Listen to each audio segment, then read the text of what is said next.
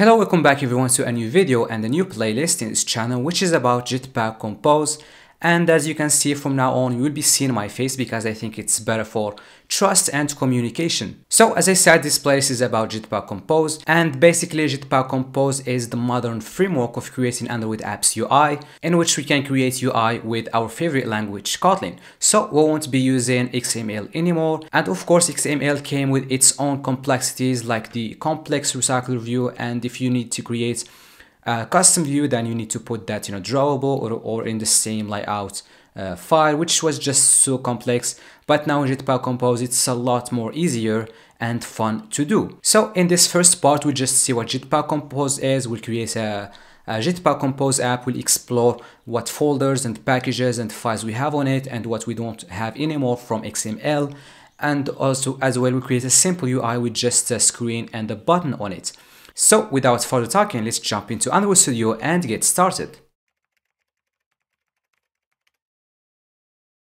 So here we are in Android Studio. The first thing we want is to create a new Jetpack Compose project. Just select this one, this empty activity one with this little compose logo on it, and click next.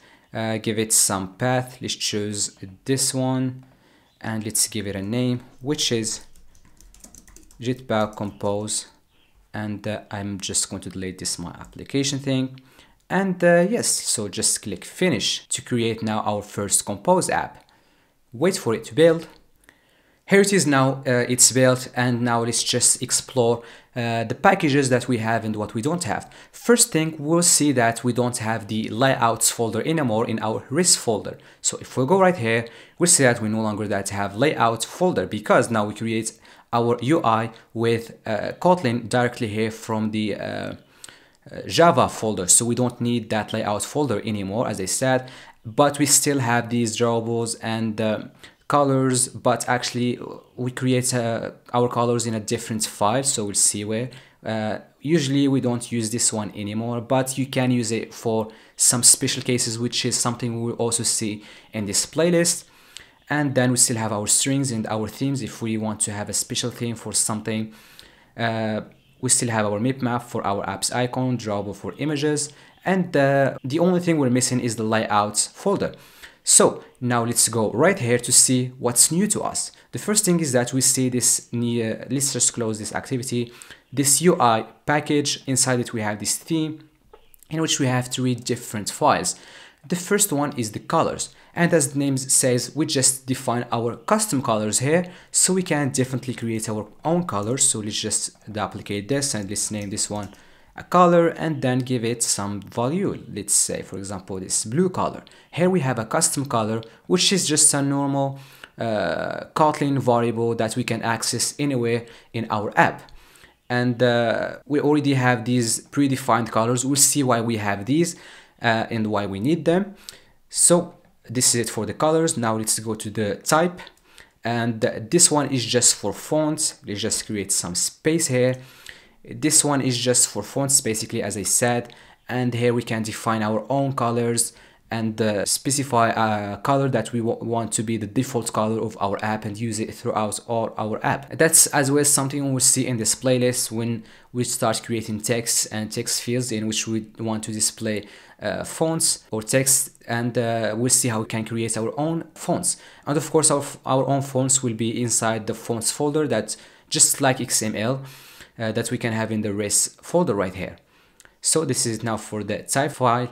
Let's go now to the theme, which is quite important, and then we'll also see what this is, this little window here that we want to close for now.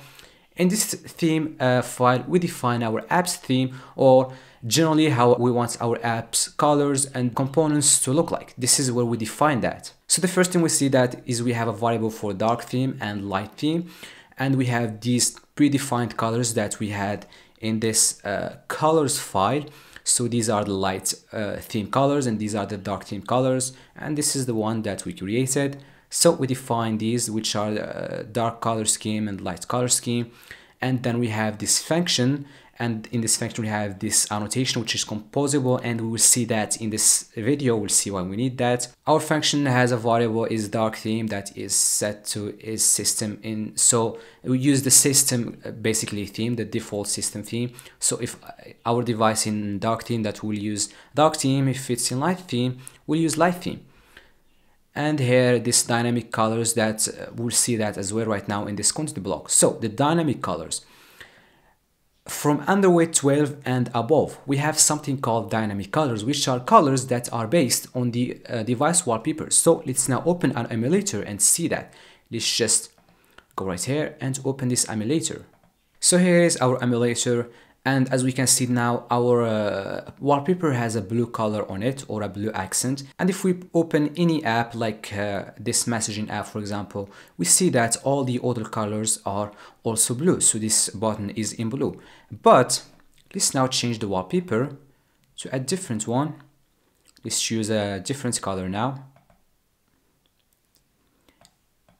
This, for example, orange wallpaper. Okay, here is now our wallpaper, and if we click on set and set for home and lock screen, wait for it, our wallpaper is set. And if we open this messaging app again, we'll see that now our icon or our button is in this brown or orange like color basically. So these are dynamic colors that change dynamically based on the wallpaper. So from underweight 12 and more, or underweight S basically and above, we support those dynamic colors. So we use dynamic colors for that, which are these ones for light and dark theme.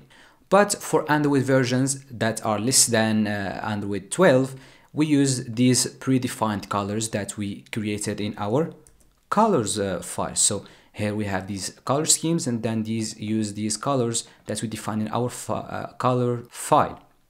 So let's just create now some space down here.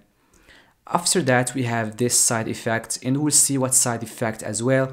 And we just define our status bar color. The status bar is just, let's open an app again. It's just this one. This, let's see, agree. This one in which we can see the like time and all the status. That's the status bar color. Now it's set to the primary color in our app. We can change it later if we want to do so. And then we call this material theme function, in which we pass our color scheme, in which we define whether we have dynamic colors or not, our typography, in which we have our fonts, and then the content, which is what we are going to see now. So calling this one is that in our app, these are the colors and fonts and the content we want to have in our app. And in this content function, we'll be creating our UI. Our entire app's UI will be inside this content lambda function, which is this one that we have in here. Now, this is it for the theme function, the theme file. Let's just close them and go to our main activity. The first thing we want to see that we have these functions, and I don't want to tell you what they are right now. Let's just start simple, delete this as well. We see that we have this set content block, and in which we call this Jetpack compose theme, which is exactly the function that we explained right now, in which we have this these dynamic colors and content in everything about our app, theme and UI. And then inside that we can create our UI. But you might say, why just not calling it directly right here? We can't, we'll get an error because Jetpack compose theme function is a composable function. And composable functions can only be called inside composable context. So this set content block is just like the one that we had from XML, in which we pass our layout file, but now instead it provides us a composable context in which we can pass our compose theme. And if we go to it right now, we see that this set content is not a composable function. It's just a normal function, but it takes a content that is a composable lambda function, in which we then pass our Jetpack compose theme function. And now from right here, we can create our UI. So to create a composable function by ourselves, let's just now go down here inside our activity or outside it, anywhere we want. Let's go inside our activity and create a new function. Let's first annotate it with composable and say fun. Let's say first UI, for example, just for our first one. And composable functions always need to start with a capital letter, unlike normal functions like this onCreate function that starts with a lowercase letter. And this set content block, as I said, is not a composable function, so it starts with a lowercase one.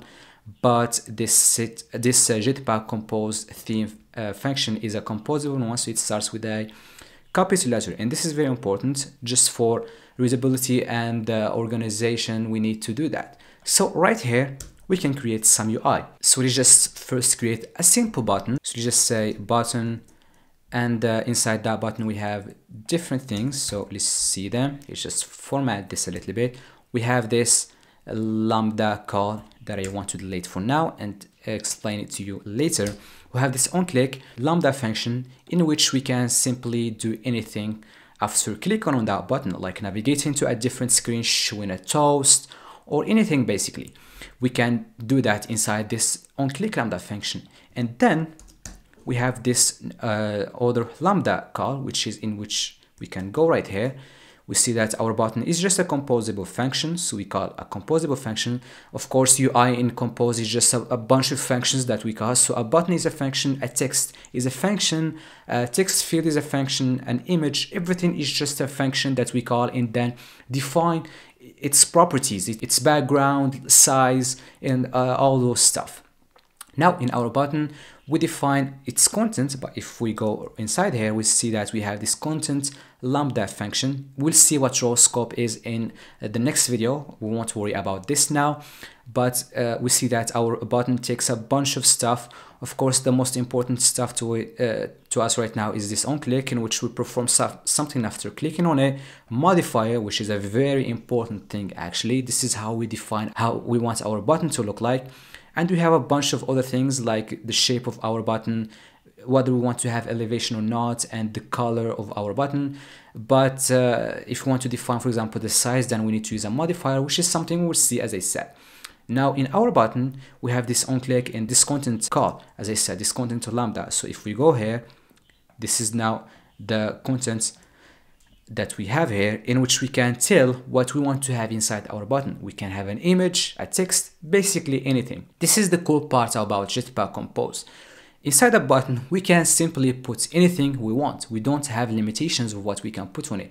Anything that is a composable can be set into this content block of our button. For now, we're just going to put a simple text. So text like this, that we pass this text parameter to it, and we say, for example, click me, like this. What's going to happen is that inside our button, we'll have this text that says click me. We can then call this composable function, which is first UI from our Jetpack Compose theme. And as well, we can copy this and create it directly right here if we want to do so. We can create it directly right here, or we can create it inside a function and then call that function. But I think this is better, creating it inside a function. And now let's just run the app and see how that looks like. Let's wait for it to build. It's building now. And here is our UI with our button that says click me. And when we click on it, we get this little ripple effect.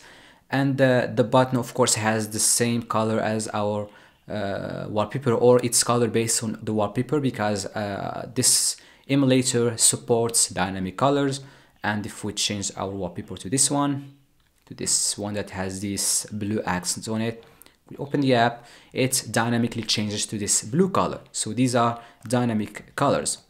So this is it now for this first part, and we just saw what Jetpack Compose is. We explored some of its packages, how we can create a simple UI. We explored these important folders files that we have on it. And the next videos, we'll dive deep into creating UI, especially seeing what a box is, a row, a column, and a modifier, in which we can define how our component looks like. So see you in that video, and bye.